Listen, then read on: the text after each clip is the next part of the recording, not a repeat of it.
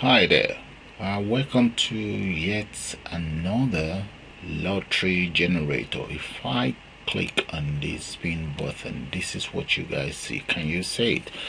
What's happening is the spinner actually generate the numbers automatically. You can see my mouse, I'm not doing anything with it. I've not clicked or done anything so far, rather than just move it around. But if I click on the stop spinner, and that is what you see, it automatically select 5 numbers and 2 star numbers, which is equivalent to Euro lottery.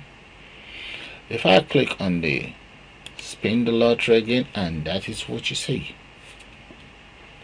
stop spinning, stop, spin, stop. So what I'm going to do now is take you back, or take you to the code view, so that you guys see how I've put together this brief tutorial. It's going to be brief. I'll just show you the codes and show you the object that we used. Let's go into the design view first. Here in the design view, the only thing I've done is I've added 7 labels. You can see the text box or text field, sorry, 7 text field. The first 5 is to generate from 1 to 50, and the last 2, those 2 text box are just to generate star numbers, and the label right there, or the icon, is just a label from one of my Who Wants to Be a Millionaire. Now these 2 buttons right here are the trigger buttons that are the trigger object that I'm using. The form itself, if I right click on the form and go to window activated, I've set the background to black. Can you see that? This dot get content dot set background color black. Now let's go back to the design view. Right there on the design view, if I right click on this spinner or the trigger button right there, go to, I've actually used my mouse click right here. That's the mouse click, and there you'll find all my codes. Let's start with, I'm going to come back to this. I will explain what's happening. There is what is known as a lambda expression. If you see it, the system is actually advising me to convert. Can you guys see that? Okay, advising me to convert this timer expression to lambda expression. I've used the lambda expression, it works, but the problem is I couldn't stop the number generated, so I had to come back to the old method right here, which is right here. That's the timer. So I actually resulted into using the old technique. That's my variable there, right there, timer, and which I have declared right in here. That's the name of my file. I've declared it right in there, timer, and the following integer were declared.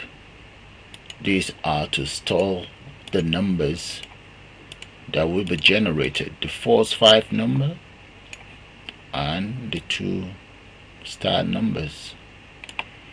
These are then converted to string that are then displayed into the text box, and that is all. Take a good look at it. Those are the variables declared: timer, class timer, integer, string. Okay, now let's come down to my button right there. That's my button right there. That is my timer. What I've done is I've initialized the timer with that is 100 of a second, or millisecond, 100 millisecond. I can always change that to 1000 or whatever. I'll show you guys when I change this. Then new action list now. So if we scroll down, you might be wondering, why have I empty out all of the text field? If I don't empty out all of the text field, it will keep repeating itself over and over again, filling up the text field. That's why for every 100 of a second, the text field is cleared out. And right here, I now have my random number generated. As you can see, is up to 49 plus 1. So if there's 0, it becomes 1. If it's 49, it becomes 50, because the Euro lottery number is something to do with something like 50, and so on. I repeated the same thing to the next 5 lottery numbers, lottery boxes. Then the other two right here, these are the star numbers. You can see it's 1 plus 10, because it's 1 to 11, and that's it. And that's all there is to it right here.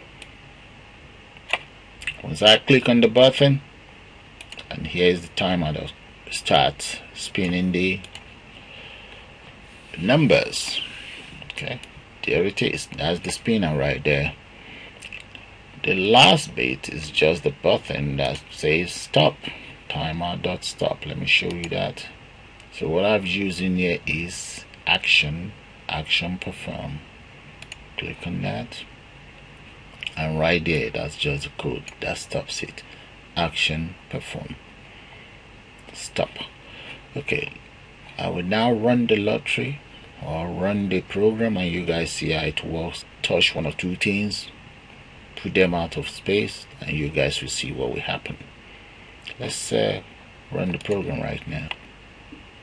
And that is it, guys. You see that? That's how it works. So what I would do now is just disrupt one or two functions in there, and you guys will see what I'm talking about. Stop the spinning, and that. Come into the program right here. I will comment out one of those two clear functions. Look at that. Let me comment out this as well.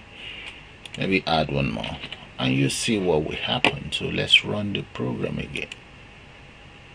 Can you see that, guys? These are the commented out button, or text field, sorry. You can see the number kept repeating itself. That is why I've used clear functions, just to get rid of the numbers. Every 100 of a second, the numbers of this following are all stopped. Can you see them? Okay, so let's go back and you see what I mean. So uncomment that, which is that's a very smart move actually. For every 100 of a second, and what you see is the numbers will start all over. Okay, now the system is back. You see that, guys? I'll just show you one more thing, and we just call it bye for now.